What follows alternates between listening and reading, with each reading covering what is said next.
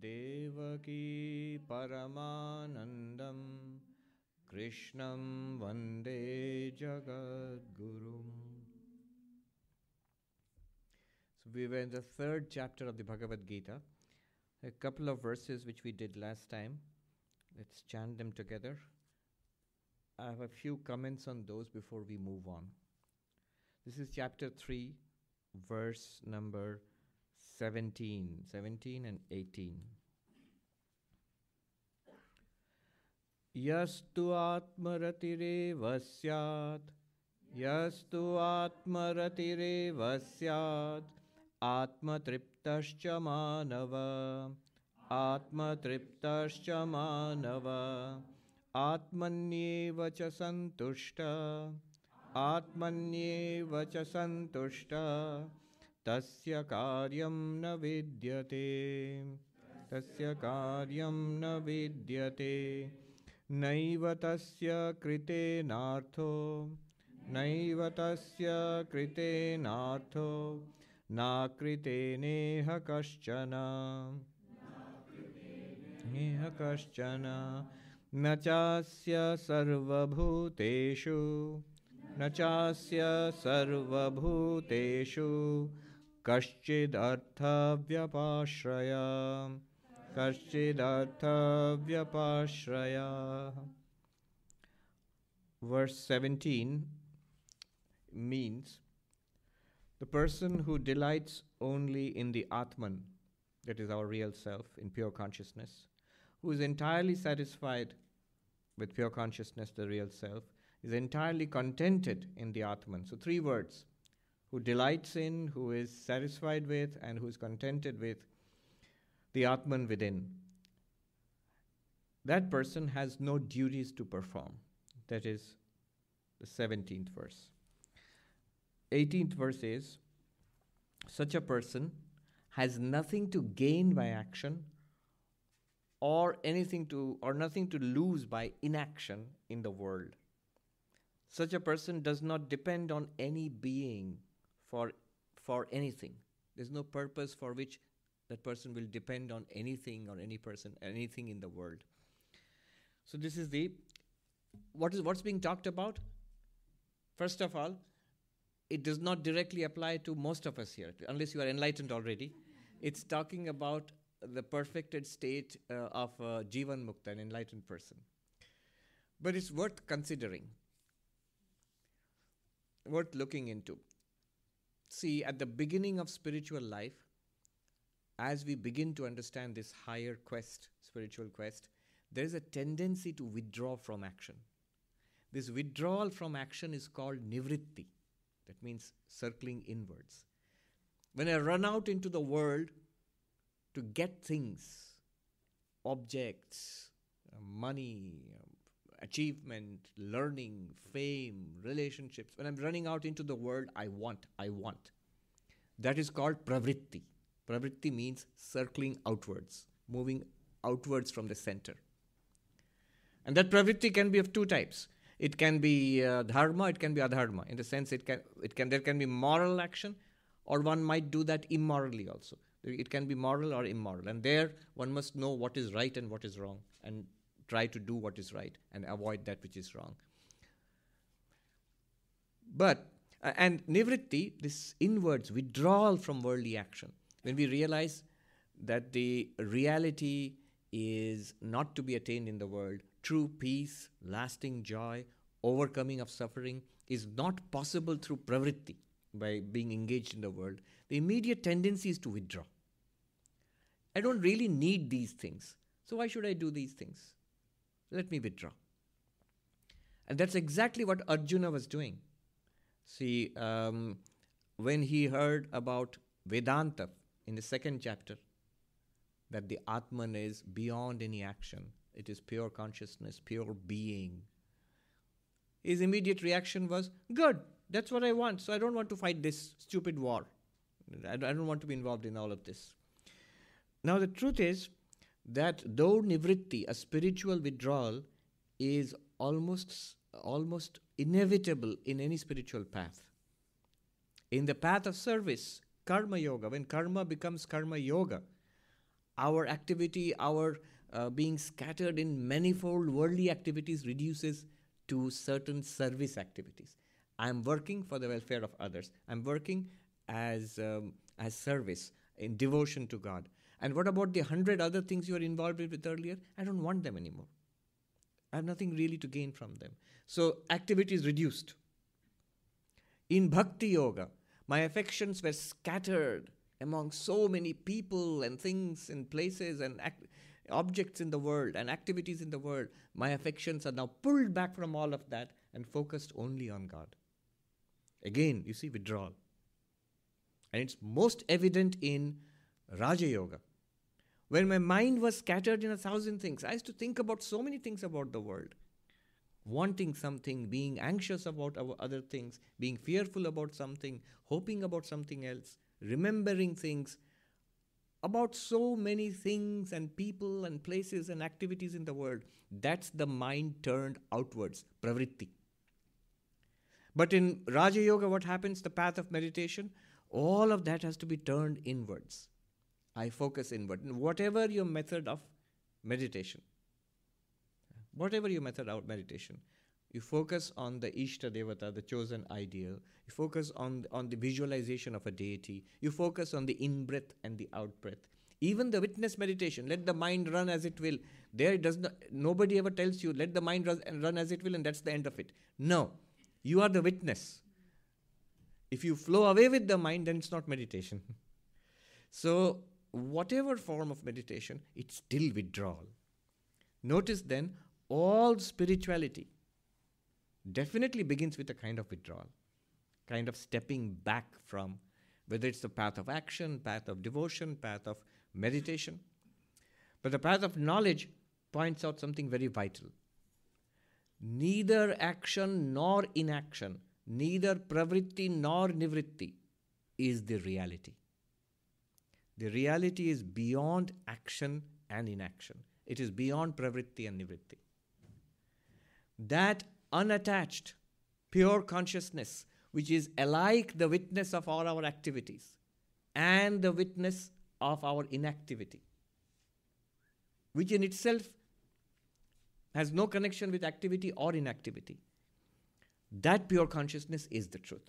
The way of knowledge tells us that. And that pure consciousness, that Atman, our real self, underlies all our activities, worldly activities and spiritual activities. It underlies all our engagement with the world and withdrawal from the world, all our pravritti and nivritti. In itself, it's neither pravritti nor nivritti. It's always there. That is something to be understood. Pravritti, walking, running, that is moving, action.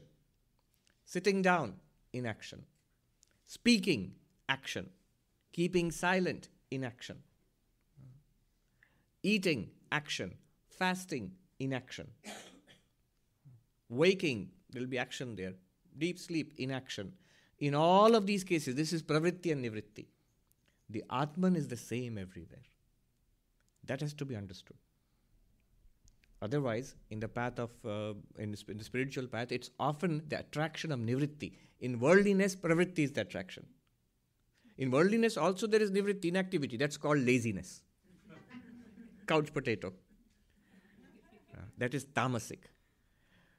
Spiritual seeker, genuine spiritual seekers do try to withdraw from the world, and that's good too. A certain stepping back is necessary. But always to keep in mind, so in all of this, to keep in mind that reality which you are seeking, call it God, call it the Atman, call it the Absolute, whatever you call it, the emptiness, the Buddhist emptiness, clear light of the void, whatever you call it, is beyond activity and inactivity. It's beyond both. It's only when that pure consciousness, the Atman, becomes identified with the body-mind, then the two divisions become clear, activity and inactivity. As such, for the Atman, there is no activity or inactivity. But when you become identified, when I'm identified and I'm limited to this body-mind, as we are identified with this, I think I am this, then clearly there is activity and inactivity. These two divisions become very clear. Notice, action and inaction, karma and akarma, pravritti and nivritti, both are actually action. Until we are enlightened, until we realize ourselves as the transcendent consciousness, until that, as long as we think of ourselves as this being, body, mind, thoughts, emotions, then whatever happens is action, is within the realm of action. Eating is action. What about fasting? It's action. You already know too much Vedanta. You say, no, fasting is not eating. How can not eating be an action? You're not doing anything. How is it an action? But fasting is an action. It requires effort. It's deliberate. It's consciously done. In Indian languages, suppose Bengali, khachi means eating. It's a verb. Upavash korchi. If you translate, I am doing fasting. Look at the do verb there.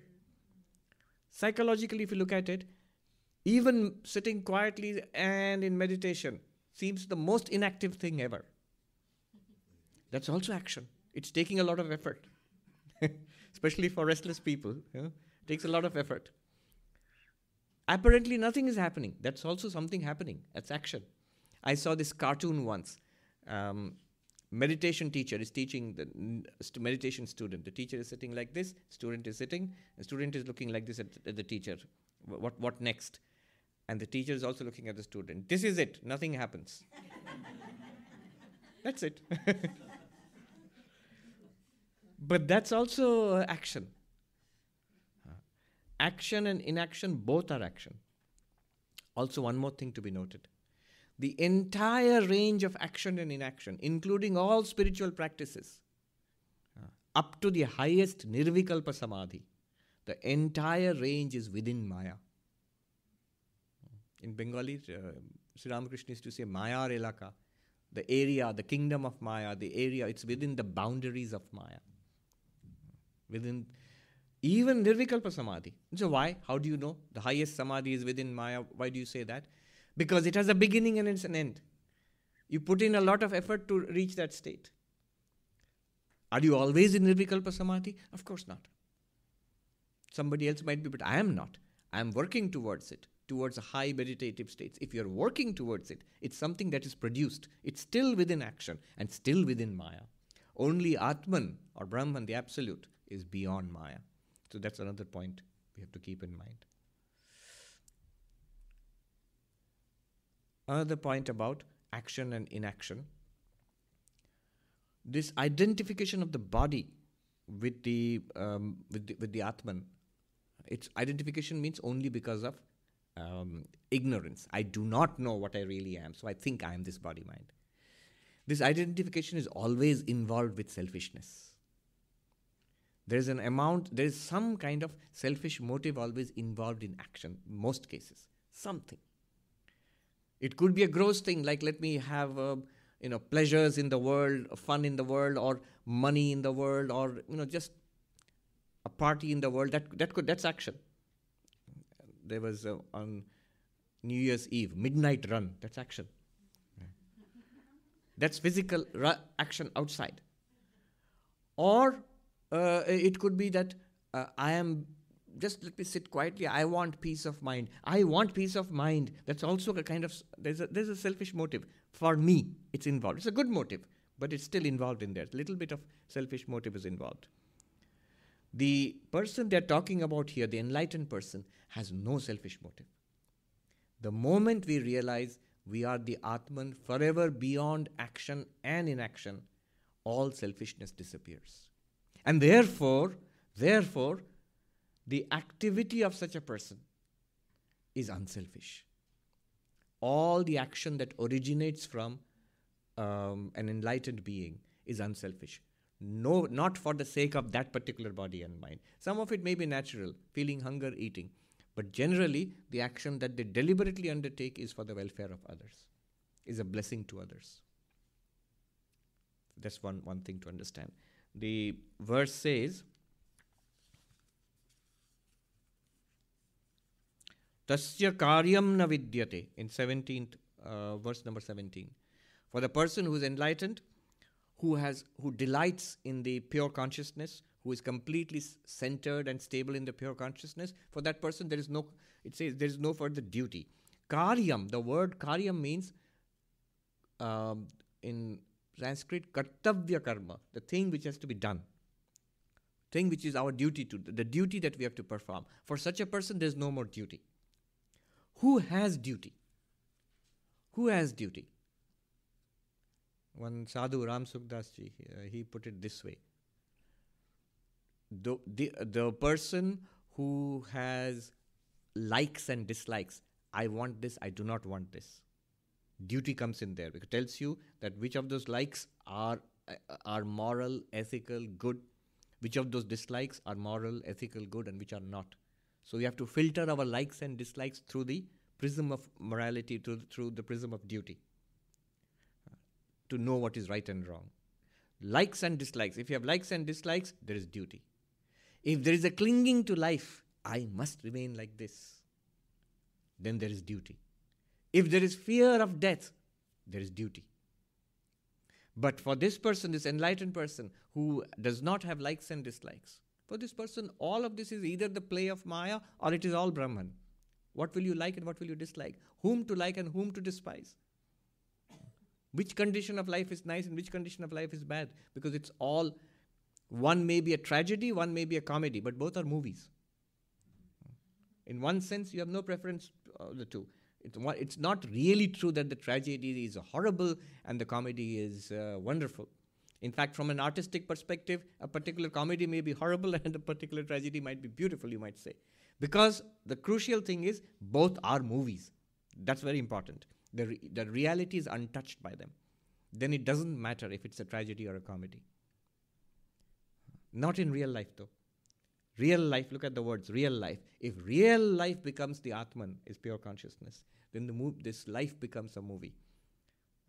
Then you have no more clinging to life. We never think, let the movie go on and on and on forever. That would be horrible.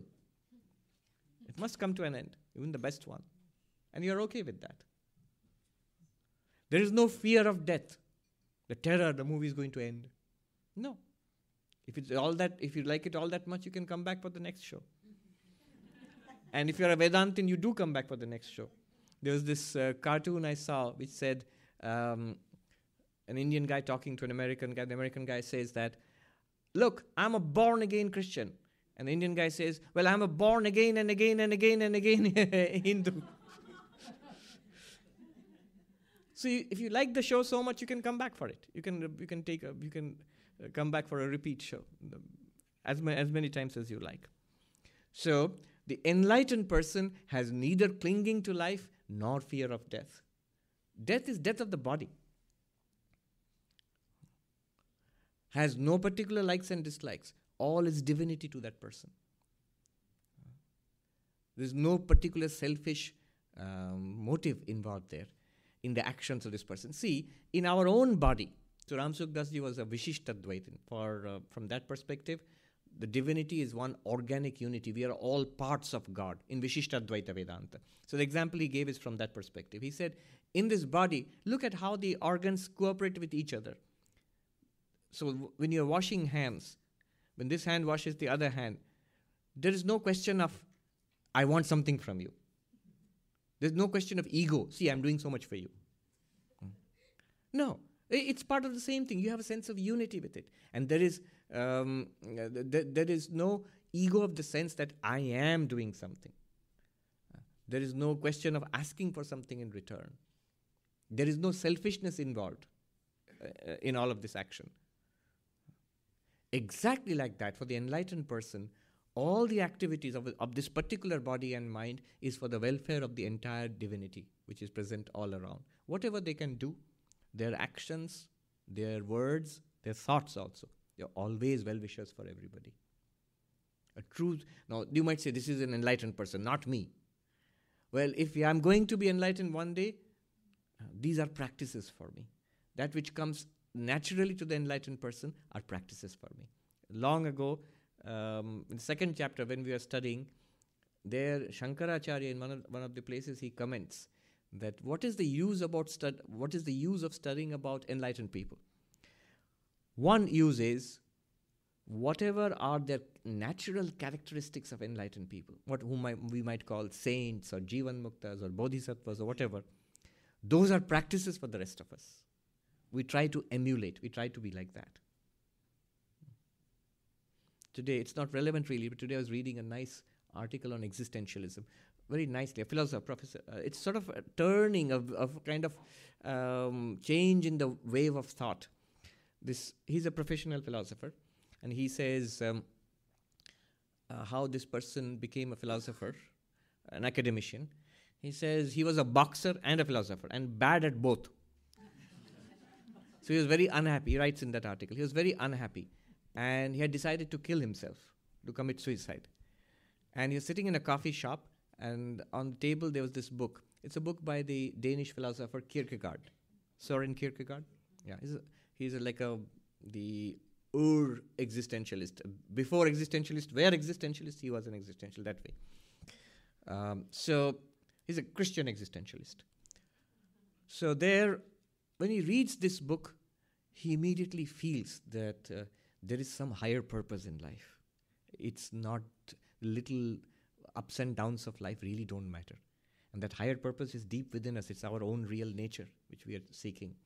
So he says he actually stole the book. He put it under his tongue and he took it and he read the book. And he says it saved his life. And he went back to both boxing and philosophy.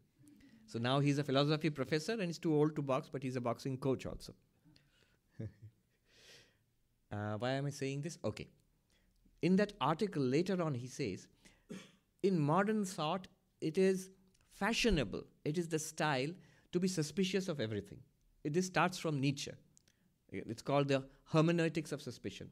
So you talk about any kind of ideal, unselfishness, enlightenment, spirituality. And the hermeneutics of suspicion is look closer. There's something else behind it. It's just a mask that people are showing to you. For anything higher, noble, the idea is to deconstruct it and find something behind it, which is almost inevitably nasty and low. That is the style. And this is the trend of academics all across the modern world now. Many people don't know why they do it, because the whole idea often of writing an academic paper, I'm talking about the humanities. The whole idea of often writing an academic paper is to expose something, is to show how horrible things are. And many people who have learned this from the professors, it goes under the name of critical thinking. Generally, critical thinking is supposed to, if you show critical thinking shows you something nice and high, then you have made a mistake. You're not academic enough. You have to show it's nasty. Something is nasty there. So a person is unselfish, dedicates all his or her life to the baby, taking care of the poor or the homeless. Well, dig deeper. Find out what happened in that person's childhood.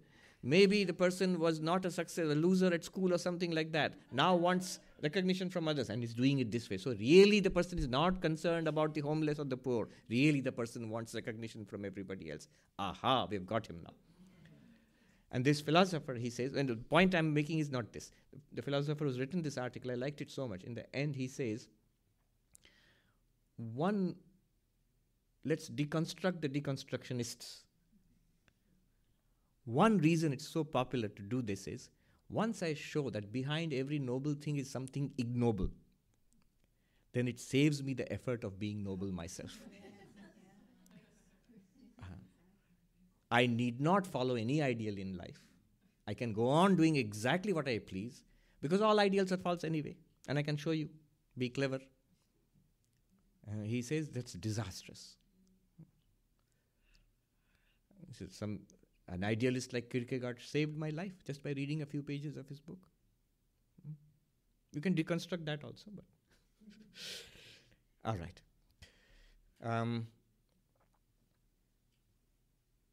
Yes. So these are some of the comments I wanted to make about these two verses.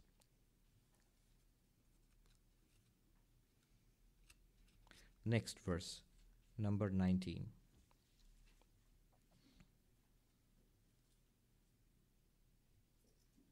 Tasmād asaktaḥ satataṁ, tasmād asaktaḥ satataṁ, kāryaṁ karma samāchara, kāryaṁ karma samāchara, asakto hyācharan karma, asakto hyācharan karma, param āpnoti pūruṣhaḥ, param āpnoti pūruṣhaḥ. Therefore, always perform action without attachment. Do the thing which has to be done without attachment to the results. Working thus in an unattached way, in a detached way, you attain the highest. That means perfection, enlightenment, whatever you call it, God realization, nirvana, whatever you call it. In this way, if you live, if you act in this way. This verse actually brings to a conclusion a topic that was started long ago. In the second chapter, the famous verse on karma yoga, karmaṇaiva adhikaraste ma phaleshu kadachana, 47th verse, that the topic of karma yoga, how to transform my day-to-day actions into spiritual action. Why do I have to transform my day-to-day action into spiritual action? Otherwise, there is a sharp division between what is spiritual and what is secular. Let there be a sharp division. Usually there is. So this is the church and this is the state. This is secular and this is sacred. This is meditation and that's work. This is God and that's the world.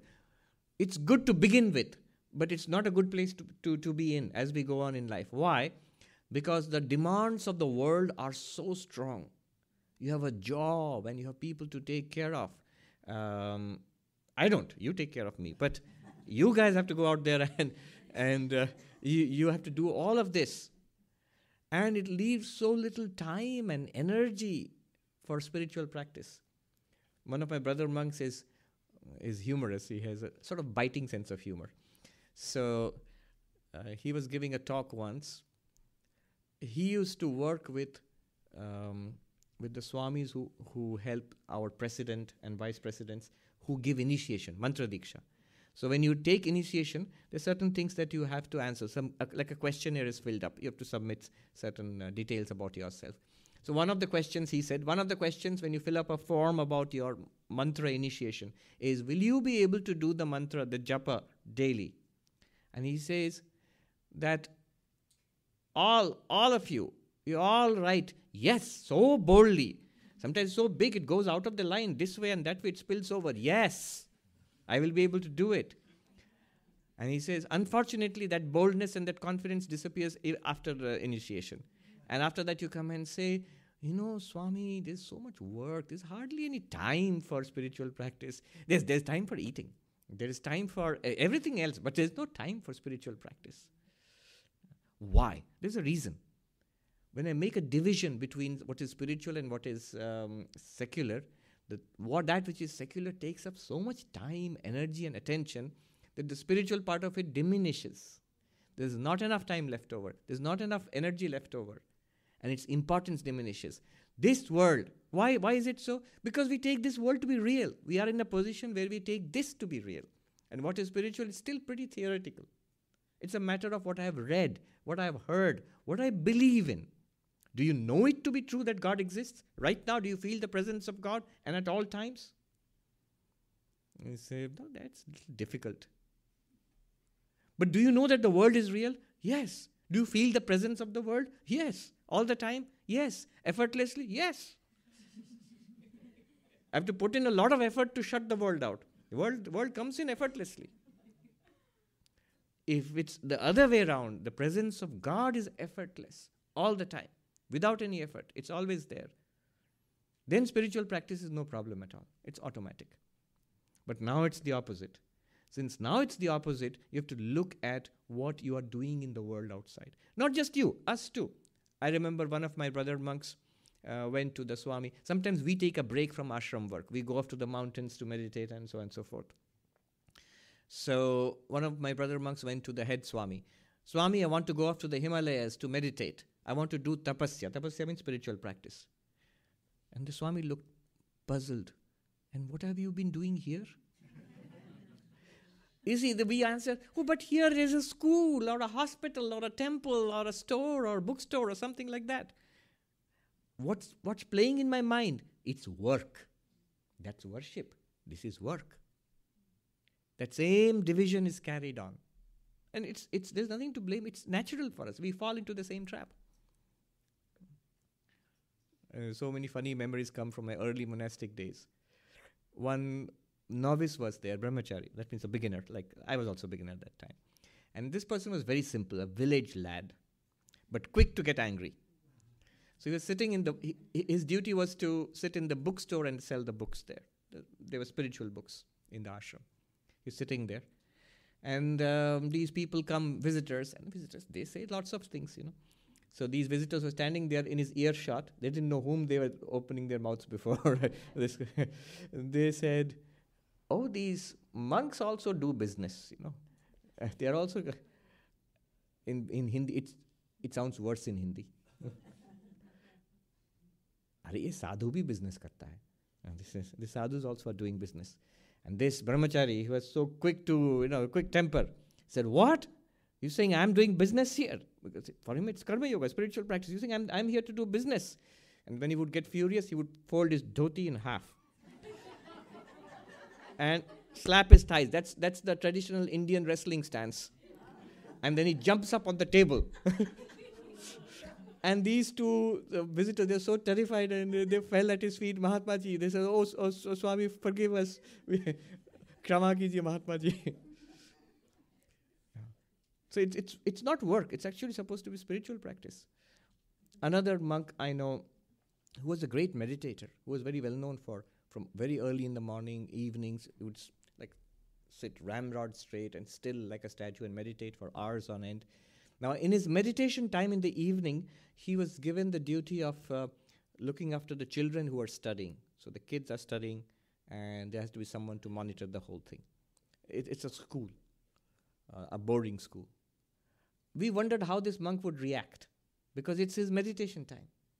So he used to do that work in his meditation time. One day, I still remember so clearly, we were walking with that monk at night after food.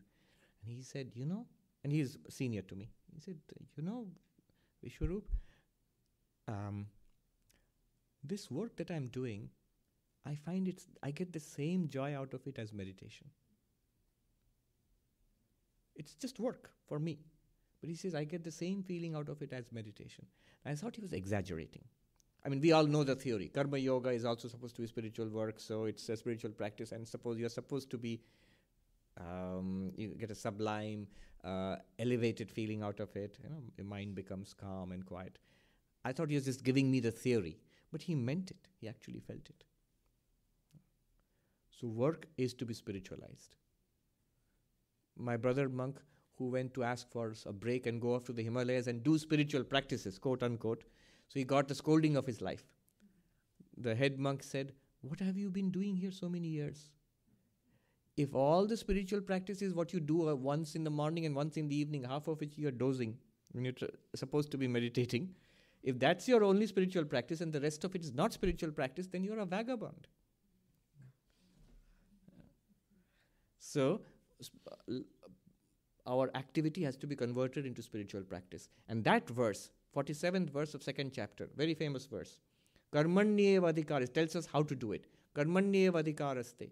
You have the right to the action alone. What is right before you, thing to be done, you have the right to do that. Ma phaleshu kadachana, not to the results thereof.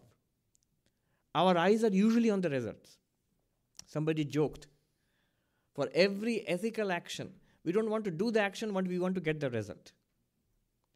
And for every unethical action, bad action, evil action, we want to do the action but not get the result of that.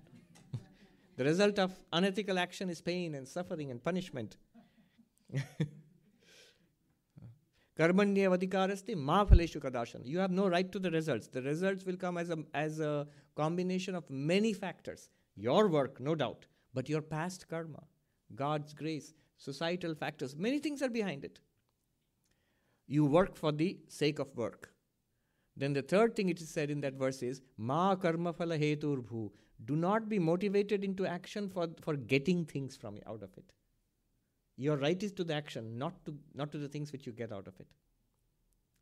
And then finally, Krishna knows our psychology. When we are told these things, then he said, then I won't do anything. If I'm not going to get anything out of it, all right, then I'd rather relax. So the last part of the verse is, mate sangastu akarmani. Do not be attached to inaction as either. Always work. That same thing has been said here in verse number 19. Tasmād asaktaḥ, being detached. Satataṁ kāryaṁ karma samāchara.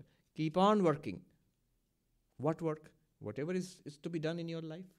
Whatever is right, whatever is your duty in your job, in your community, in your family, what is right.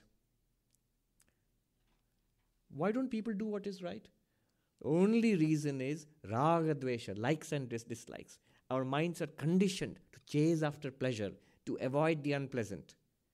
And so if chasing after pleasure means I have to overstep the bounds of duty, bounds of morality, I'll do it because I can't resist it. If doing the right thing means it's unpleasant, hard work, boring work, won't do it because it's hard work, boring work, even though it's the thing to do.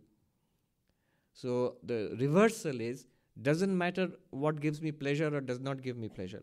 What is right, do that. There's so much discussion about this in ethics.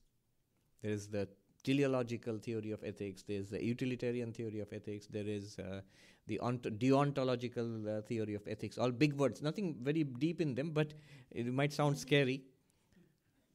I was there for whole course on these subjects only. Professor Amartya Sen, who is a Nobel Prize winner in economics, he was teaching this at Harvard, and I was sort of an auditor. I was to sit and listen. There would be other professors. There were 3 professors from Harvard who were teaching this course on ethics. Why should we do what should be done? What should be done? One says, whatever maximizes welfare, what is welfare? Satisfaction. Whatever maximizes satisfaction, do that. So yeah, that means I will do whatever maximizes my happiness. No. The wrinkle there, the little fine print there is, whatever maximizes the satisfaction of everybody in the community, that you have to do. The utilitarian approach. There's another approach, the deontological approach, which says, not what maximizes utility or satisfaction. Do what is right. Don't do what is wrong. How do you know what is right? That which is your duty, you have to do that. What is our duty? Deontology means duty, to do your duty. How do you know what is your duty? Now that depends. What is the law is your duty. What your religion tells you, whatever you believe in, that your religion tells you, that's the duty. What your conscience tells you, that's the duty. It could differ. Well, these are different approaches to tell us what is right and what is wrong. So what is right, do that. Kartavyam, kāryaṁ karma samāchara. And that also do it without expectation of personal benefit, without an axe to grind. You wouldn't believe the amount of subtle hair-splitting discussions that went on. Oh, I heard a nice quote which I can share with you. We have this phrase, hair-splitting discussion, very subtle distinctions. So one of the professors there at Harvard this time, he said, the finer the hair, the more important it is to split it.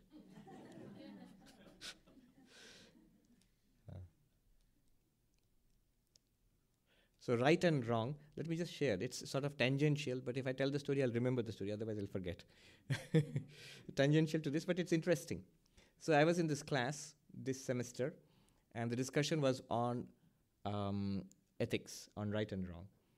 And it's not all that tangential, because the topic of discussion was the Bhagavad Gita. Now, there is a famous experiment in ethics called the trolley problem. Those of you who have studied ethics, utilitarianism especially, you'll know there's a trolley problem. This experiment it's a mental experiment, not actually done. It would be illegal to do it actually. It's a thought experiment. The experiment is this. Suppose you're standing and there's a trolley running on rails and it's rushing down out of control, and you have a lever. Now you see the way the trolley is rushing, it will go down this path and kill 10 people. They don't know that the trolley is rushing towards them. But you have the capacity of changing the track. If you pull the lever, the trolley will go not on this way, but on this track. And at the end of this track, 5 people are standing. They will die. But then 10 people will be saved. What will you do? One might say that, oh, that's pretty easy. I have to do something and save these 10 people. But it just means 5 people will be killed.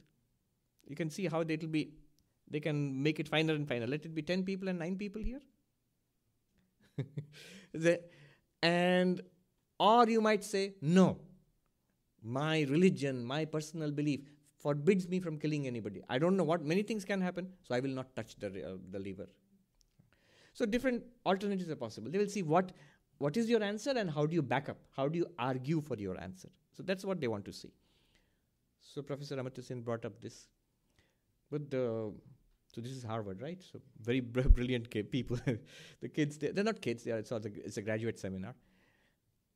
So whatever the textbook says and whatever the professor says, take it for guaranteed it's wrong. So they will have to say something that's completely different from it. Otherwise, you can't be there. So this student who was sitting next to me said, neither of them.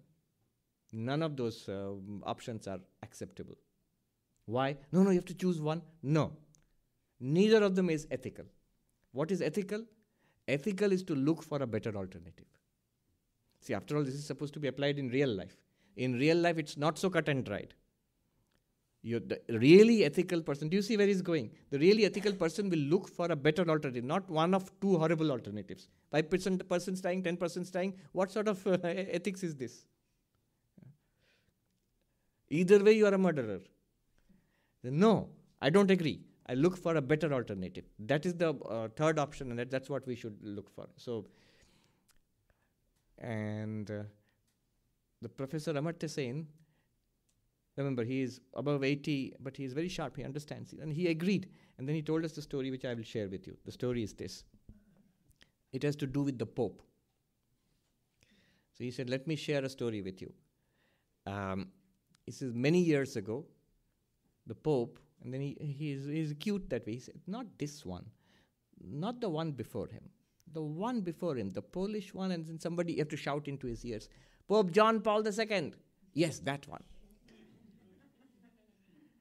He called me and 2 other economists from Harvard. One was Kenneth Arrow, who was also a Nobel Prize-winning economist. I don't know if he was at Harvard, but anyway, and the third one he refused to name because he's still alive. So he said, the third one I will go unnamed. So 3 of us were called to the Vatican, among many other experts. You know, the Vatican issues what are called encyclicals. That means the Pope's message to the Catholic community and to the world community at large. And usually they're written in Latin. So this was an encyclical about world poverty and how to deal with poverty and so on and so forth. John Paul II.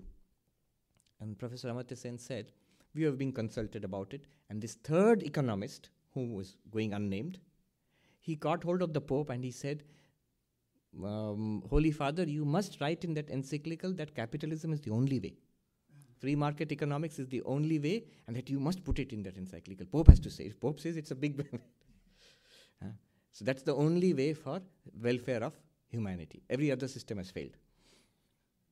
And the Pope turned to that economist and caught hold of his hand and he said, you know, considering the unhappiness that has resulted from unchecked capitalism, the unhappiness it has brought to humanity, I am sure the Almighty Lord, in His compassion and wisdom, will think of an alternative.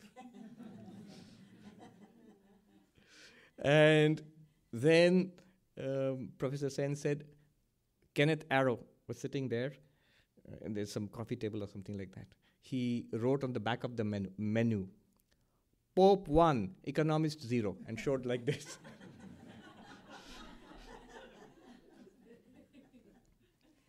And then he had a little addition to that story. He said the encyclical was issued, and actually one of those paragraphs is written by me, by Professor Amartya Sen.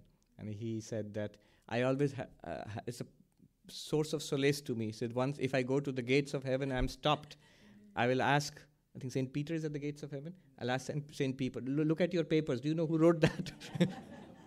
You have to let me in. Cute story. But the point is that, yes, ethical, one must search for the ethical alternative. That was the idea. You don't have to be trapped by the trolley problem. One thing that showed me was you should not be trapped by theories or textbooks. You should follow your heart and see what, and don't be overawed by authority.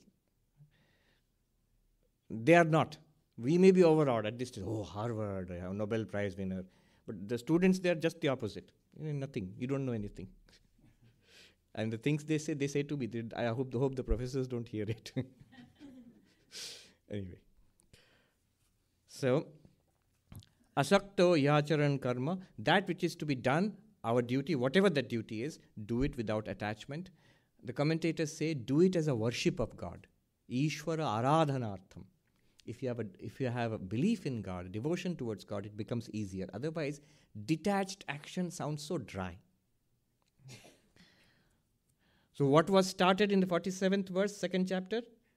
And it shows the result of that, what happens, 17th and 19th verse, 18th verse, and the 19th verse, that same, what was said in the 47th verse is repeated. So how does one come to this state when you are above all action and inaction, when you realize you're delighting in the self, you are established in pure consciousness? That is the result. And how do you do that? 19th verse just repeats whatever has been said so far. Param āpnoti pūruṣhaḥ, attains the highest. 20th verse. Karmaṇaiva hi sansiddhim, karmaṇaiva hi sansiddhim, āsthitā janakādayaḥ, āsthitā janakādayaḥ, loka-saṅgraham evāpi, loka-saṅgraham evāpi, sampaśhyan kartum arhasi, sampaśhyan kartum arhasi. Sri Krishna is encouraging Arjuna. Arjuna may have a doubt that I am a warrior, and what you are telling may apply to some monk or something, but this doesn't apply to me. Then he says, look at the warriors in your own warrior class. There was King Janaka and others who are well known in our history that they attained perfection. Sansiddhim means perfection. They attained perfection through action alone. Karmaṇaiva. Through action alone they attained perfection. So you also do that. The way they did it, you should do that. And even considering the welfare of the people, you should act. This is the second thing he says. Now, a couple of points here. One is, I must add or qualify what I said earlier. What did I say earlier? The pure consciousness, Atman, the reality, is beyond action and inaction. I said that earlier. Now I'm going to take it back. No, I'm not going to take it back. I'm saying it is beyond that, but also immanent in that. Action and inaction are nothing but the play of consciousness. I said pure consciousness is neither action nor inaction. It's the witness of both. One. Second statement I'm making now. Both action and inaction are the play of consciousness. In Hindi it has more punch. I'm translating what a sadhu said. He says, Arey Mahatma ji, karma aur akarma dono hi chaitan ka vilas hai. Chaitanya ka vilas hai. Vilas is a very beautiful word. It's like a divine play. Both are the divine play of consciousness. You are that pure consciousness, which is expressed in your activity, which is expressed in your meditation also, which is expressed in your waking, in your dream, and in your deep sleep, in your walking and talking, and in your keeping silent and sitting. All of them are expressions of the same consciousness. Okay, this is point one. Point two. The highest is attained through action. This is troublesome for us. Us means non-dualists, Advaitins. Shankara is very clear about this. Action cannot take you to the highest. What can take you to the highest? Knowledge. So Shankara is very clear. What does action do? Action can do exactly what has been said earlier. It purifies your mind. All our impurities in the mind, our selfishness, our attachment, our hungering for sense pleasures, they are purified. Mind becomes clear and calm. And through meditation, that clear and calm mind is focused. And through that focused, clear and calm mind, if you listen to Vedanta, knowledge comes. I am the pure consciousness. Always was, am, always will be. That is realization. But that realization comes not through the action. That comes through knowledge. And that knowledge comes through Vedanta. You have to come to class, not go out and do good works in society there. That is useful as a preparation for coming to class. But ultimately, knowledge is what gives us enlightenment. Even the word enlightenment means knowledge, basically. So, when Krishna says, by action alone people reach perfection, you can immediately see Shankara going, oh, Krishna is messing things up. Slip of tongue. Because he is cutting out knowledge here. He says, by action alone one can reach perfection. So what he does is, what is perfection? Perfection is the purity of the mind which prepares you for knowledge. So he adds, karmaṇaiva, by action alone. In his commentary he adds, karmaṇaiva, by action alone, sattva suddhi dvarena, through the purification of mind, param āpnoti, sansiddhim, perfection is attained. But he adds, inserts a clause, through the purification of the mind. So the purification of the mind is attained through action. Karma yoga gives you purity of mind. Bhakti yoga and Raja yoga give you concentration of mind. And through that pure and concentrated mind, Jnana yoga, the way of knowledge, gives you enlightenment and liberation. That's his structure. And this verse does violence to his structure. So he is immediately up and ready to repair the damage done by Krishna. Why not? What's his problem? What's Shankaracharya's problem? Why is he so... There's a very deep reason and very valid reason. If action leads to perfection, suppose you say perfection is not purification of mind. Here clearly Krishna is talking about samsiddhim, means the ultimate perfection, realization, nirvana, moksha, whatever you call it. And he clearly says through action alone they attained perfection. Why can we not have that? So the answer from an Advaitic perspective is, if it is through action, then it must be something produced. What can action do? It can make something. It can unmake something. Shankaracharya says 4 things. Utpadya, it can produce. Apya, you can attain something. You took the train and came to this station and you attained the Vedanta society. You came here. That's also action. And then samskarya, you can repair something. It needs a coat of paint. You do something. It refines. Crude oil made into petroleum and so many products. A process of refinement. Action does that. And vikarya, you can change one thing into another. Milk is changed into yogurt, for example. So that's the classic example he uses. None of these will give you enlightenment and moksha, because all of them are transformable. If you attain, he says, if you produce enlightenment, if you attain the ultimate through work, then it can change again. That which was not and now has been produced by your effort, after some time it can go away. Inevitably, anything that is produced is subject to destruction. Anything that is modified is subject to further modification. Anything that is refined is subject to deterioration. If you make yourself attain moksha, you can lose it also. So then what's the difference about the path of knowledge? The path of knowledge just reveals to you that you are already free. Moksha is ever attained. You say by knowledge you attain moksha, by knowledge you attain liberation.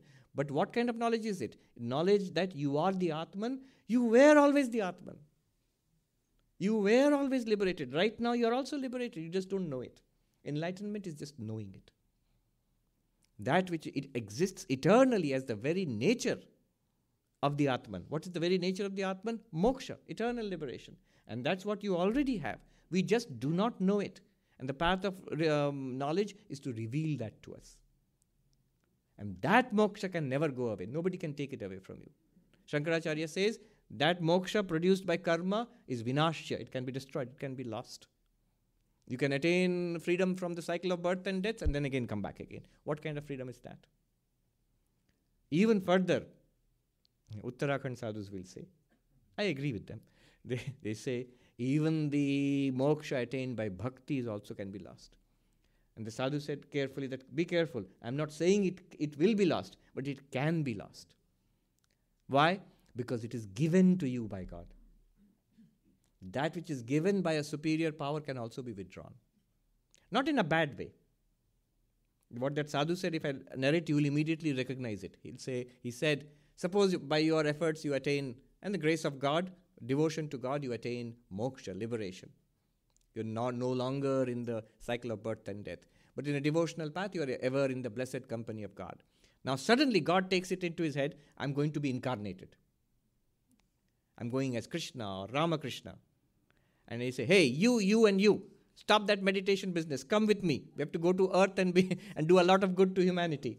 Yes, Vivekananda. Vivekananda was in meditation. And Sri Ramakrishna comes and says, will you not come with me? Humanity is suffering. And Vivekananda had to... So the Uttarakhand Sadhu said the point he took away from it is, of course the whole thing is very blessed. There's no harm coming to this enlightened person at all. They are liberated. But you may have to take a break from your meditation and come and establish Vedanta societies and things like that in bhakti. But the Jnana Siddhanta is you are ever free. And that does not prevent you from working. That's the interesting thing. It does not prevent you from establishing Vedanta societies or doing good to the world or doing whatever. Because all of this, even while doing all this action, even the enlightened are truly speaking ever unenlightened are truly speaking ever free. What to speak of the enlightened? Only that we do not know it, that's why we suffer. Those who know it do not suffer. They realize their own ever free self. Therefore, by action alone, if you attain moksha, Shankaracharya says, no. Big problem. By action, attaining purification of mind and then moksha. Now Shankara gives a nice explanation. He says, then what is the meaning of this verse? What is Krishna saying here? 3 points he makes. First point, Janaka and others, having attained enlightenment, they kept on in that state of perfection as Jivan Muktas, acting for the welfare of the world. They remained in action for the welfare of the world. That's perfectly acceptable to non-duality. One. Or, he says, Arjuna, you may take it in this way, when Janaka was a spiritual seeker, perfecting himself, he used the path of action to purify himself. And then reached perfection, that is enlightenment through knowledge. Second. Third, you may say that, well, Janaka did action out of a sense of duty, he was not enlightened, but you may say that, now I have heard all the talks, I am enlightened, I need not do any action. Suppose Arjuna says that. He could be within his rights. Because that's what his argument is, I will not fight this stupid war. So, suppose you say that. Then Krishna adds, loka-saṅgraham evāpi sampaśhyan. Even then, if you think you're enlightened, you do not need this action at all. Even then, considering the welfare of the world, you need to do action. So these are the 3 points he makes. One more verse, and I'm done. Why should I act? What is it? What is my relationship to the welfare of the world? Suppose I don't want to do welfare of the world, and suppose I want to sit quietly. I'm enlightened. I've realized I am pure consciousness. Let me enjoy it. Give me a break. Why do I have to do action? What is the connection between my action and welfare of the world? Krishna says in the next verse, Yadyadacharati shrestha, Yadyadacharati shrestha, tattadevetaro janah, tattadevetaro janah, sayat pramanam kurute, sayat pramanam kurute, lokas-tadanuvartate, lokas-tadanuvartate. Whatever the superior person does, whatever your ideal does, that people follow. What that person sets as the standard of behavior, the masses follow that. And therefore, Arjuna, because you are a superior person, so little bit of flattery. He's sort of arguing him into a corner. Because you are a superior person, what you do, maybe you are enlightened, maybe you don't need action, but you need to do the right thing. Because if you do not do what is duty, others also will not do their duty. Others will have to. So you will be responsible for harming society. You must set an example for society. It's so true. So true. Leaders, not just spiritual people, of course spiritual teachers. We are reading in the Sermon on the Mount, Jesus says in the Sermon on the Mount to his apostles, you will be the city on the hill, the light which cannot be hidden. Therefore, he says you have to be careful because people will look at you and learn from you. City on the hill is everybody can see. Light which cannot be hidden, you can see. And you are supposed to be a light to everybody. So spiritual teachers especially should be very careful about their activities. I remember once when a young monk left the order, and our president at that time, Swami Bhuteshanji, is still so vivid. Remember, he's 98 years old, and we're all surrounding him, all other monks. this issue came up of this young monk who had left, or he did something wrong and he had to be expelled from the order. Now the Swami was very unhappy. He sat very quietly unhappy. And we all were around little commiserating, yes, so bad, this too bad. Then he looked up and he said what he was unhappy about. He looked at the assembled monks, the senior monks all around him, and he said, if we seniors do not set the example, this will be the result. So he's not unhappy because that monk left. That's also bad. But he's unhappy. He's showing his unhappiness at the senior monks, warning them that don't think, oh, that person did something bad and he had to be expelled. What is your contribution to that? What example have you set for that person? Definitely spiritual teachers, but everybody else also. Teachers especially, in school, especially schools, colleges, universities, yes, but especially schools. Leaders. In fact, Shankaracharya in his commentary, when he says Shrestha, superior person, he says leader. Arjuna is a leader. A leader in your office, in your corporate office, wherever you are working. Whatever you say, I'm not a leader. You're a leader to even to your small section. If you're looking after a particular part of the job, you're a leader there. You set an example by what you do. Parents. One of the toughest jobs where setting an example is absolutely necessary. As somebody joked, one of the toughest jobs in the world, one of the most important jobs in the world for which no qualification is necessary, no training is necessary.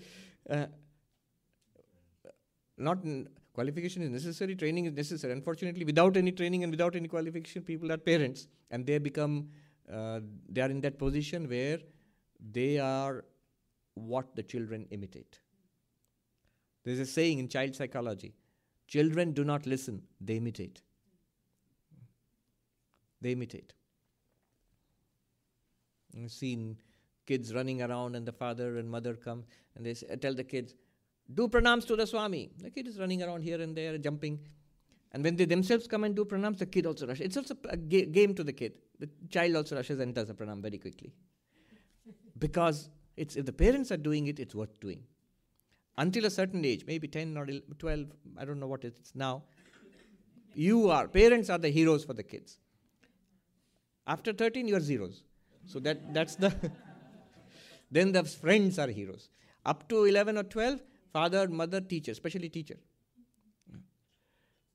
So there's so many funny stories about the influence of teachers. All silly school stories. The school, English teacher in the school would teach the students. And the father of that boy was an English teacher in the college. And he looked at the notebooks of his child, who was maybe 10 years old or less. And he says, net, N-E-T-T. I said, no, this is wrong. Who taught you this? My teacher said so. He's wrong. It's N-E-T, not N-E-T-T. You go and tell your teacher. And so he goes. I think many Indians know this story. It's very silly.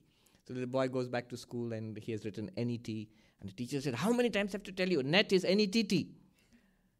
Then the little boy says, no, it isn't. How do you know? How dare you? Who told you that? It's N-E-T. Who told you that? My dad. Oh, your dad. What does your dad know? What does he do? Oh, he's an English teacher in the university. The teacher said, uh-oh.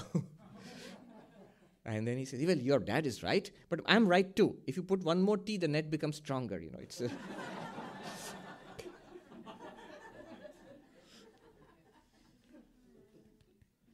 Yes. Lead by example. They always say, lead by example. In the army, in their office, but at home too. And in the monastery too. Of course, it always doesn't work. I'll share this little story with you. I was a novice and in one of the ashrams where there were little children in the hostel, in the dorms. So one of the things was all the kids had to clean the dorms. Morning and evening they had to sweep. And some of the monks were very strict, so the kids were scared of them. I was not. They were never scared of me. But the problem is that the head Swami would... I would incur the wrath of the head Swami because the dorm I was supposed to look after was not particularly clean. Others were spick and span and shiny. And they used to have a month, believe it or not, once a month, a neatness prize, which we never won. And others won and cheered, and but the kids were always on my side. So the kids, on the day when others would win the prize for neatness and we didn't, and the kids would say, Maharaj, that's Swami or Maharaj, don't worry, they're consoling me, don't worry. Those other guys, they weep 29 days a month and laugh on the last day. But we laugh 29 days a month. We weep on the 30th. So don't worry, we are happy. We are okay with you. So one day I thought, I have to lead by example. So in the morning when the sweeping was supposed to be done, I pulled out the broomstick and started sweeping the dorm. And the kids, they were sort of relaxing. And then they looked at me.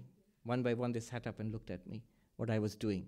Sweeping the dorm silently with a grim face, and it's sort of praise which says, so this is what it has come down to. And then one of the kids started clapping, and all the kids started clapping. What happened? They said, this is the kind of warden we want. Very good, go on. Like they're too clever for that lead by example thing. That is not going to fall into that trap. All right. Do we have a question?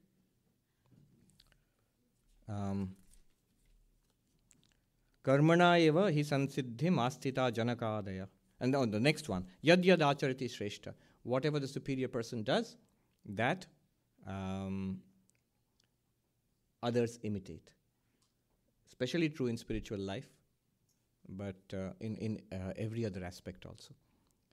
And that's true for all of us. It's not just the guru or the CEO or the president of the university who has to do that. All down the ladder, all of us, we have to set an example. And it's a responsibility. Any comments, questions? Yes. Swamiji, about the difference between karma and knowledge or whatever. It's like, you learn by doing things. If you put your hand in the fire, you burns, and you don't do that anymore. So yes.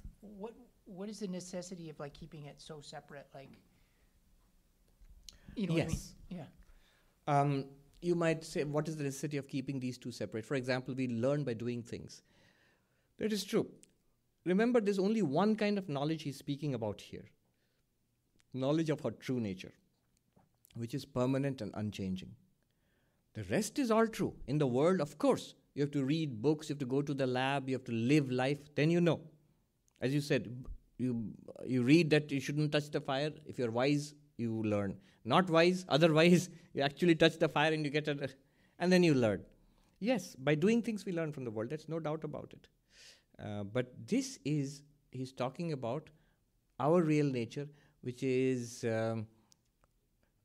finally learned through removing the ignorance about it. So has doing plays no part in it? It does. But at the lower levels. There's nothing that you can do which will lead you to that enlightenment straight away. But it does help. A lot of doing has to be done at the karma yoga level. A lot of doing has to be done at the bhakti yoga and raja yoga level, at subtler and subtler levels. All that has to be done. If we do not do our bit at the level of karma yoga, Swami Ashokananda ji used to, he would say humorously, he would emphasize that karma yoga in the ashram. Swami Ashokananda was in the Vedanta Society of Northern California in San Francisco. He would emphasize, his talks were all about Advaita. But the disciples, he would say, work, work and work. Now, he says, you may think that the Swami doesn't think I am ready for meditation. That's why he's telling me to do karma yoga. I will show him.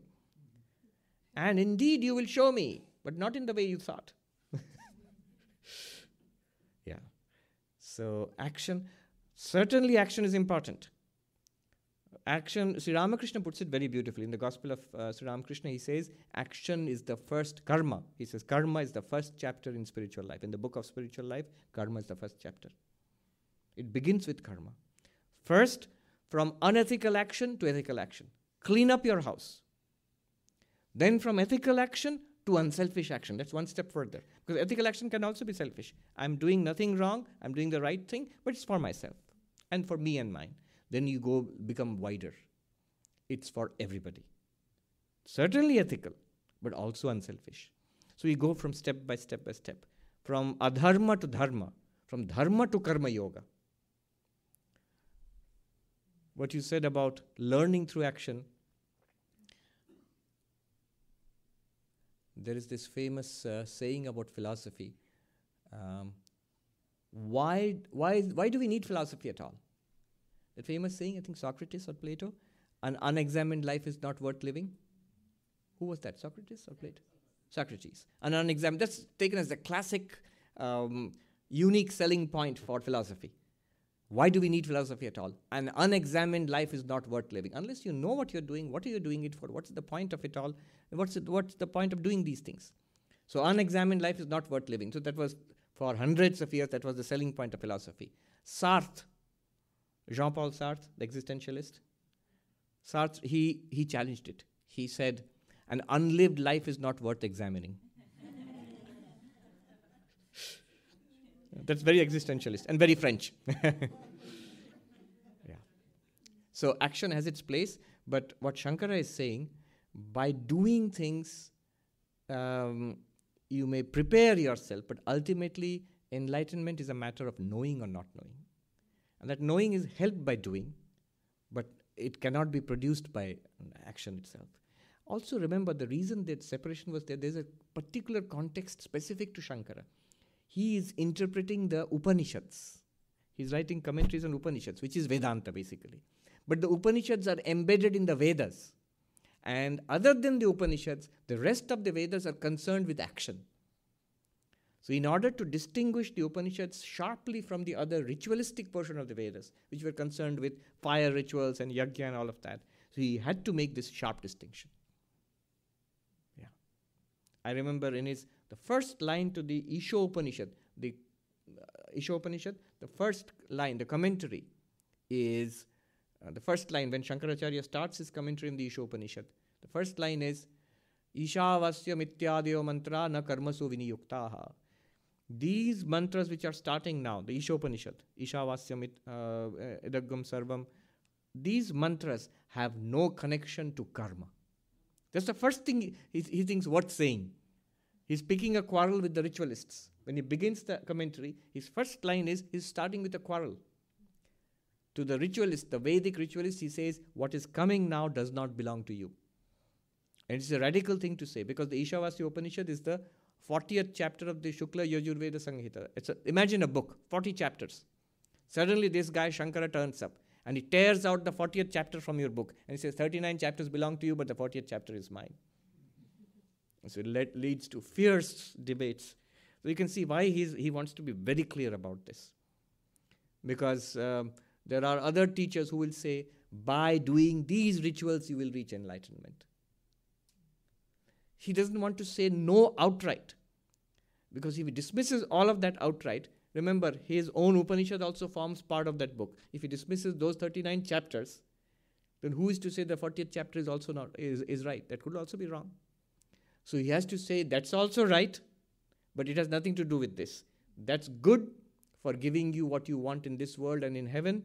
And if you do it dispassionately without attachment, all those actions are good for preparing you for the 40th chapter, which is what I'm going to talk about. So that's it. A good question. Oh, we have two questions here. There and here. Yes. What is the difference between chanting Vedic mantras and doing japa? Oh. Because Vedic chanting also is said to be leads to enlightenment. So Vedic chanting is a little restricted because there are certain ways of doing it. So traditionally, a person would be invested with the sacred thread and then initiated into Vedic studies. And there's a particular way of chanting those mantras which are taught. So if you know it, there's a person here, I don't want to take his name, he'll feel embarrassed, but he knows how to do it. So those people who are taught, they can do it. Without being taught, it is generally recommended that don't chant Vedic mantras. That's the general idea. But japa, once you have got the mantra from the Guru, or even if you have not got a mantra from the Guru, a standard mantra like Om Namah Shivaya, Om Namo Bhagavate Vasudevaya. These things can be chanted by yourself. There's no particular method or tune to do that. If you're initiated by a guru, guru gives you a method and a mantra. Japa is somewhat of a later practice. Vedic mantras are more ancient than that. They were chanted according to a certain system for the production of certain results. Need not be spiritual results. Could be worldly or heavenly results also. That was called karma kanda. So it was part of a whole structure of Vedic society. Now we don't really belong to that. Society has changed so much, even in India. It's changed so much. Of course, Vedic chanting has been kept alive by Brahmins from ancient times. But japa is something that everybody can do. Everybody, they can do it. And japa is usually used. So both are used for both worldly purposes and for spiritual purposes. Here we are concerned only for the spiritual purpose. So this is one difference, that Vedic mantra chanting is a little restricted. There are certain systemic requirements which are required. But japa is for everybody. Yes, microphone here. That will be the last question. Okay, so I'm in college and I'm trying to figure out what to do with my life. So with regards to duty, you might understand why I'm asking this kind of question. If I don't want to be fueled by my likes and dislikes and satisfying selfish desires, how do I know what duties I want to choose to fulfill with my life or accept upon myself? Yes. So I'm in college too, by the way. Yes. This is a good time to think about it. One is what's right in front of you. So you're in college.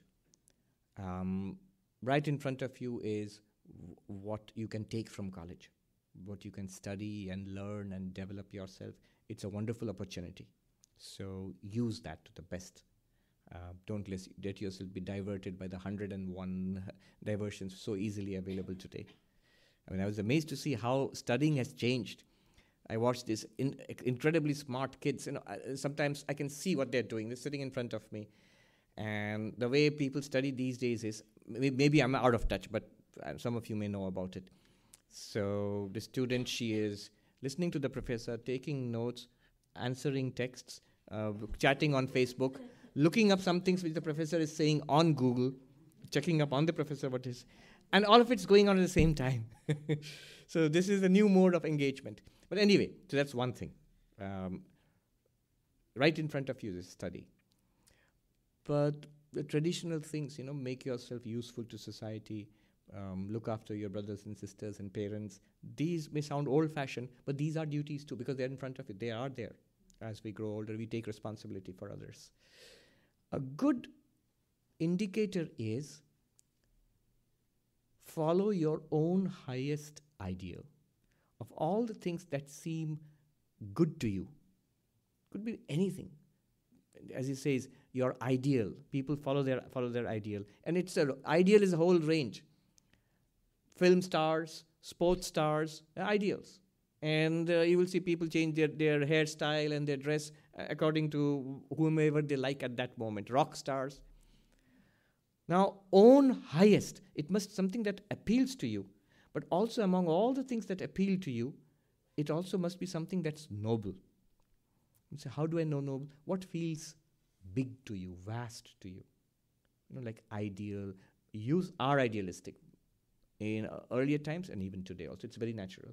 So what feels idealistic to you? What feels good to you? One good indicator is of something idealistic, of ideal, is that it will benefit others also, not just you. You will find something that is, and if you do it, it'll do good to you, but it'll do good to a lot of others. That's a good sign of an ideal.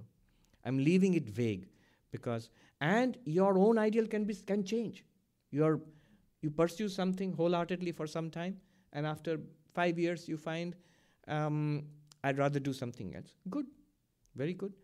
But at every time we must be able to answer this question: what is your dream? What is it that you're pursuing? Then we are living a consciously directed life. Duty sometimes sounds so boring and old, but I remember, I'll end with this. Swami Vivekananda said, the ideals of India are renunciation and service. Tyag and tapasya. Renunciation and service.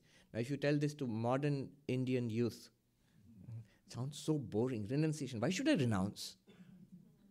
And service. Why should I do service? Why should I do any good to anyone? I'll serve myself. So it sounds boring. A person I know who's by profession a management consultant, but a very great admirer of Swami Vivekananda. And it's basically, he's a philosopher. Wonderful, Srinivas Venkatram. The same thing he rephrased in such a way that it immediately became attractive to young people. He said, instead of saying renunciation and service, we say a passionate commitment to a higher ideal. That's renunciation. And what do you mean? Yes, when you are passionately committed to a higher ideal, everything else falls away automatically. You don't have to renounce. When you're chasing something high, it demands all of your time and energy.